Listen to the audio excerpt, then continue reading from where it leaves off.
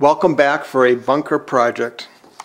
Today we're going to build a REAC 04-24, a reusable, easy access cache tube 4 by 24 inches. Let's talk about materials.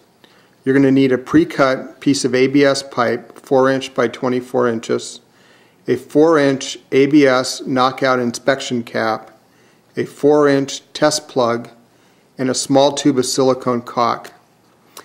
Optionally, you can use ABS glue, but I found the silicone caulk works great. Another option is when you're all done with the cache tube and ready to put it away and bury it for a rainy day, you can take a 36 inch by 8 inch piece of roll vacuum bag material and either use a vacuum seal machine or a clothes iron to seal the bag. The reason I say that is because we're going to want to protect the galvanized wing nut on this test plug. If you don't want to put it in a vacuum bag, the other thing you can do is liberally coat this wing nut with some axle grease, cover it with the plastic bag, and seal it down with a zip tie. Now here's the materials. So the 4 inch ABS pipe, 24 inches long, ABS glue. I actually like the silicone caulk, that works pretty good. A 4 inch knockout inspection cap and a 4 inch test plug that has a rubber seal, totally waterproof.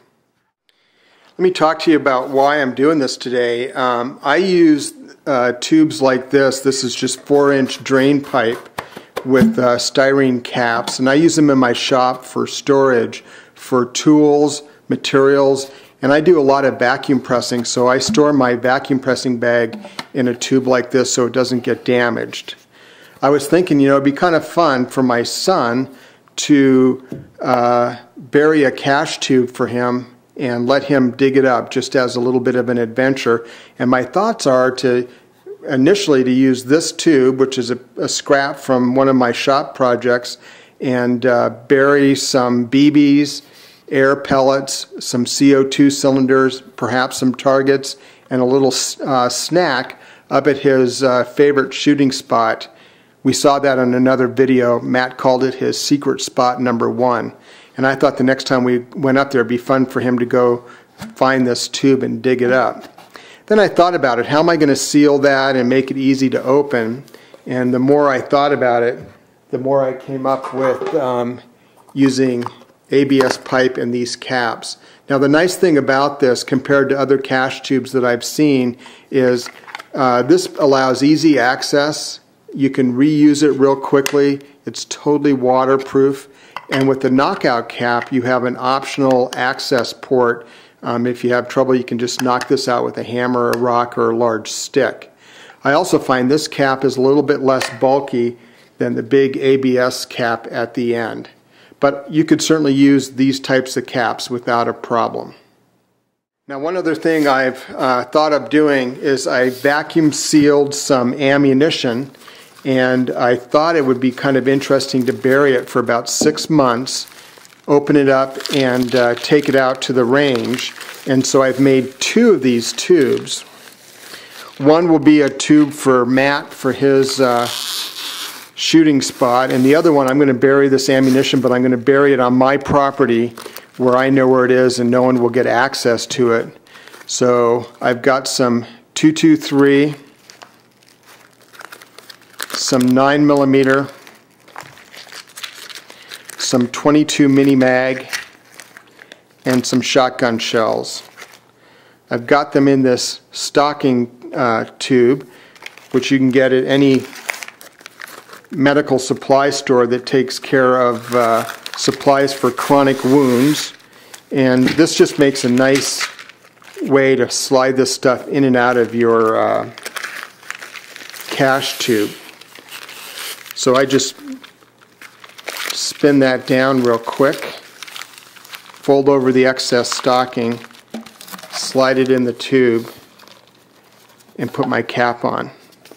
But I'm not going to use this tube like I thought. I'm going to use one of the tubes that we're going to build today, the REAC 04-24. So stick with me. Well, there's not much to building this tube. The ABS is pre-cut. I bought that at the home store just like that.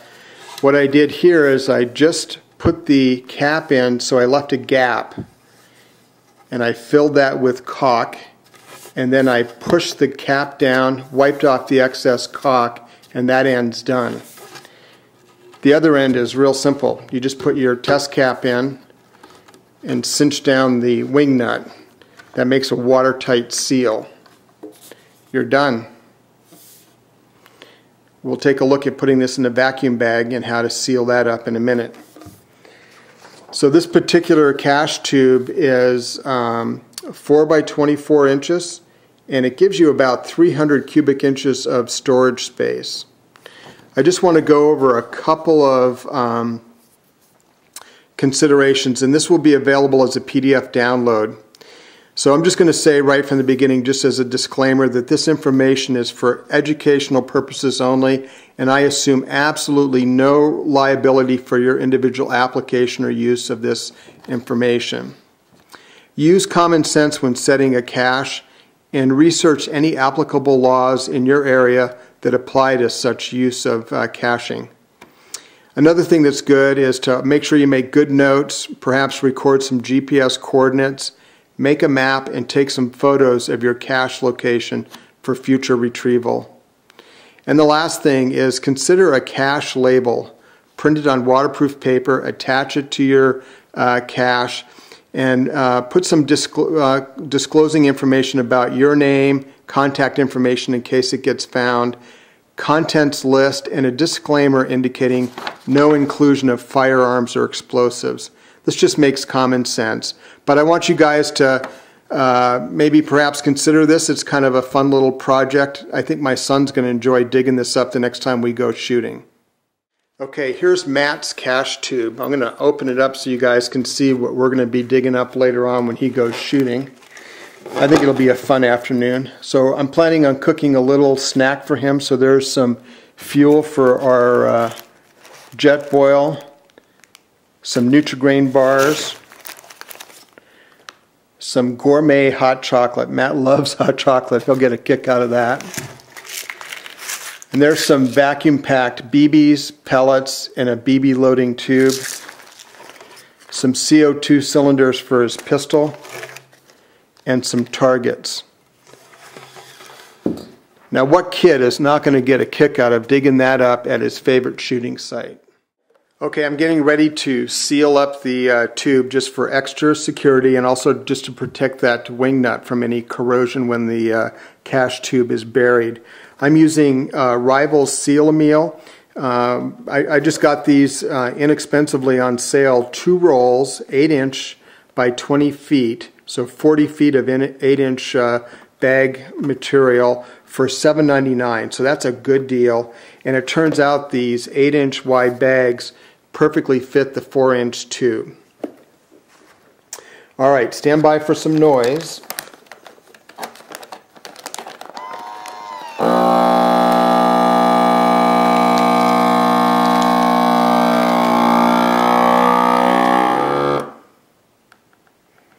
We're just making the final seal right now before it releases the clamp.